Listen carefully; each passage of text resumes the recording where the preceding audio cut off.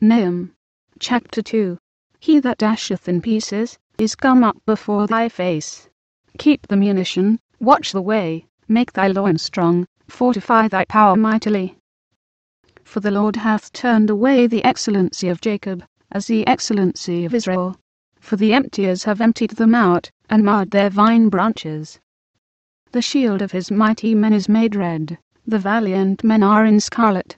The chariots shall be with flaming torches in the day of his preparation, and the fir trees shall be terribly shaken. The chariots shall rage in the streets, they shall jostle one against another in the broad ways. They shall seem like torches, they shall run like the lightnings. He shall recount his worthies. They shall stumble in the walk, they shall make haste to the wall thereof, and the defence shall be prepared. The gates of the rivers shall be opened, and the palace shall be dissolved.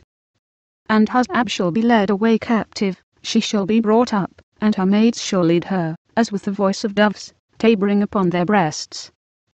But Nineveh is of old like a pool of water, yet they shall flee away. Stand, stand, shall they cry, but none shall look back. Take ye the spoil of silver, take the spoil of gold, for there is none end of the store, and glory out of all the pleasant furniture. She is empty, and void, and waste, and the heart melteth, and the knees smite together, and much pain is in all loins, and the faces of them all gather blackness.